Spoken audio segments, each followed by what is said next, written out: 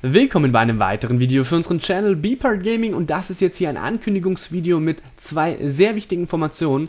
Zum einen möchte ich euch nämlich warnen, denn zurzeit gibt es wieder einen Faker auf der Playstation.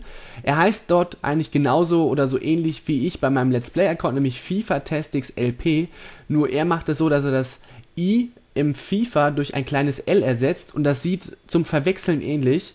Und was er momentan macht, er addet ja Leute, die sich zum Beispiel bei Facebook bei uns mit ihrer PlayStation-ID für Play Against Us oder ähnliches angemeldet haben, und ja, addet sie und schreibt sie dann an. Ich weiß ehrlich gesagt noch nicht, was er von den Leuten möchte. Ich gehe einfach stark davon aus, dass er sie betrügen möchte, indem er sagt, ja, ich wäre FIFA Tastix und ich habe vor, irgendwie eine tolle Sache zu machen, dafür brauche ich Münzen, und will von euch wahrscheinlich Münzen oder Spiele abzocken. Das heißt, hier nochmal ganz klar die Warnung, das bin ich.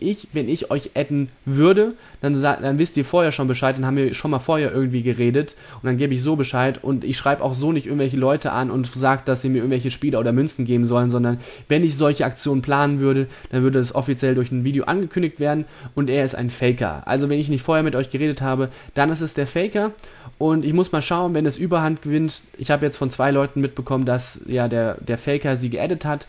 Wenn das Überhand nimmt, dass es zu viele wären, dann werde ich vielleicht irgendwelche Schritte einleiten müssen.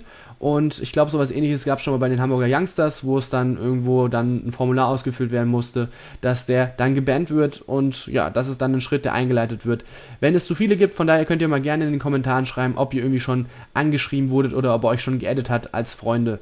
So, und das nächste ist dann auch, habe ich eben schon ein bisschen angedeutet, ansonsten habe ich es auch schon in der heutigen Let's Play Ultimate Team Folge angekündigt.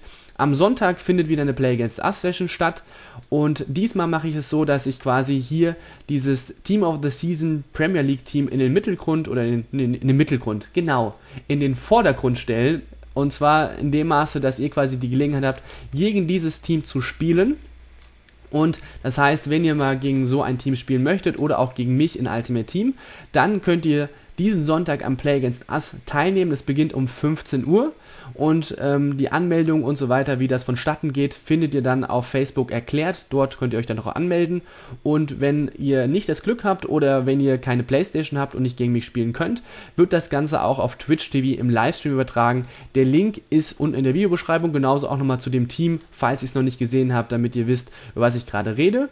Und das soll schon gewesen sein. Also wie gesagt, der Faker, da müsst ihr aufpassen, und zum anderen, wenn ihr gegen mich oder gegen dieses Team of the Season aus der Premier League spielen wollt, dann meldet euch am Sonntag um 15 Uhr für das Play Against Us an. Die Anmeldung findet schon vorher statt, die Session Play Against Us beginnt um ca. 15 Uhr und der Livestream auch.